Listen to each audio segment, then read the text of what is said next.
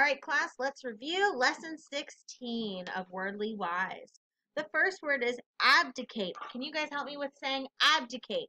Abdicate. That means to give up the high office. So if a king no longer wants to be king, he will abdicate the throne.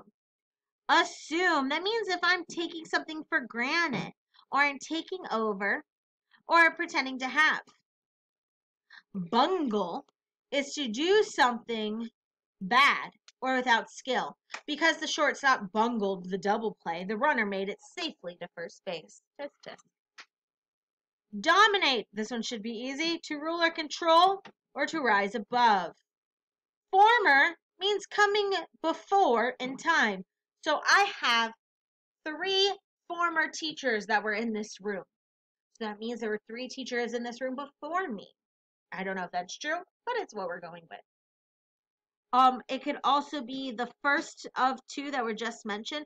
Both the crocodile and the alligator are dangerous, but the former, talking about the crocodile, is more aggressive.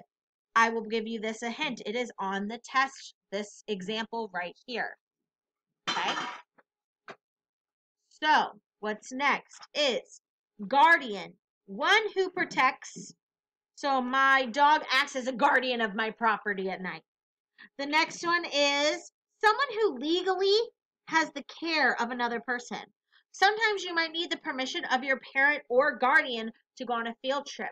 For example, people who don't have their parents taking care of them, it might be their grandparent. Okay. Next we have hoist. That means to lift or to raise. If you ever hear in pirate movies, they say hoist the flag. That means raise the flag. Or something that's used to lift.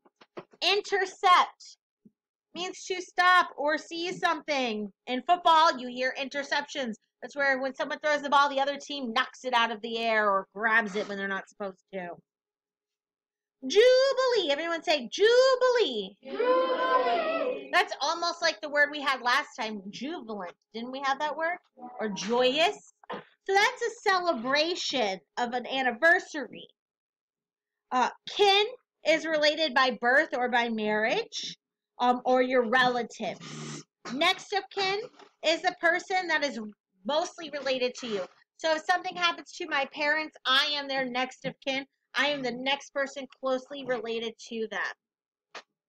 Pardon means to forgive, to free from legal punishment. The president has the power to pardon.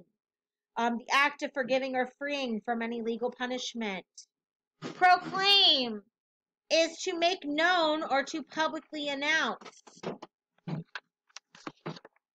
Last few words here. We have provoke, which is to annoy or make someone or something angry. You can provoke animals. To call forth, to rouse. Now this is a little bit different of a saying. It's provocation. That is calling forth in anger or amusement. Okay.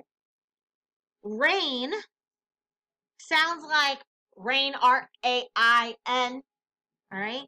This means to rule as a queen or a king, or to be widespread. Terror reigned in the streets of Paris. Does not mean dripping from a cloud. Okay. Not, condensation, evaporation, precipitation. Not anything to do with that. Last word is riot. That is public disorder or violence. It can also be a great and seemingly disordered quantity of something.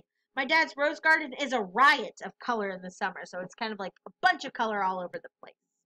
Or if you're taking part into it, it can be taking part in a riot. Go ahead and check out 16A video when you are ready.